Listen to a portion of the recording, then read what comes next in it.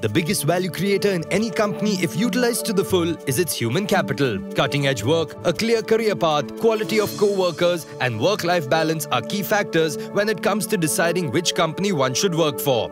VIT University presents Business Today Best Companies to Work For. The organization succeeds because of people. The biggest challenge any company would have is to have the best possible talent in their organization. A power-packed session of panel discussions on how to create the best workplace from an employee's perspective, followed by a glittering award ceremony felicitating the best companies to work for in India.